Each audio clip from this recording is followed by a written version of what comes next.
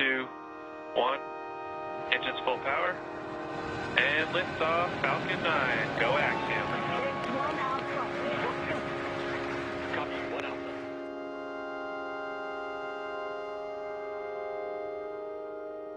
And we have our first views of the Axiom crew members floating aboard. First is Commander Peggy Whitson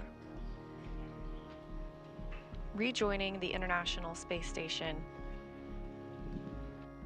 Next up is pilot John Shoffner making his first visit.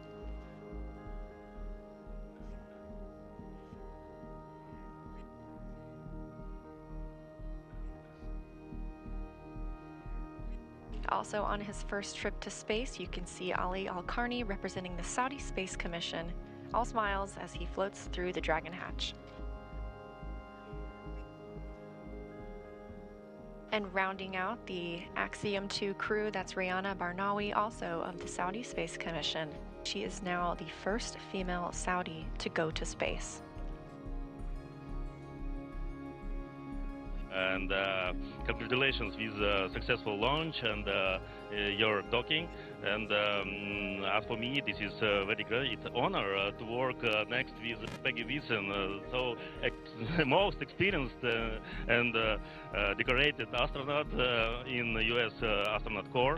It was a great launch, a great ride. We had a lot of fun on the way up, and we're really excited to get a lot of work done up here. But it's great for me to come back personally. It does feel like home.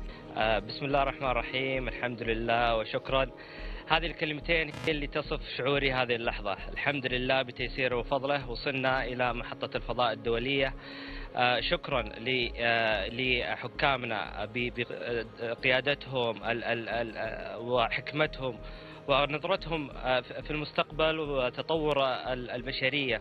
So I'm really excited to work alongside with you, all of you, and eager to just share your expertise with me and learn from you. تحية طيبة من الفضاء الخارجي. الحمد لله بفضل الله وصلنا لهذه المرحلة.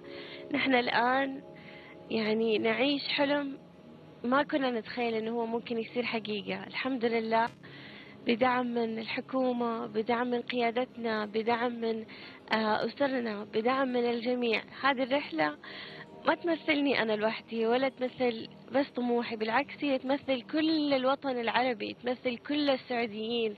We are here gathering with different cultures and this international collaboration. This shows how space brings everyone together.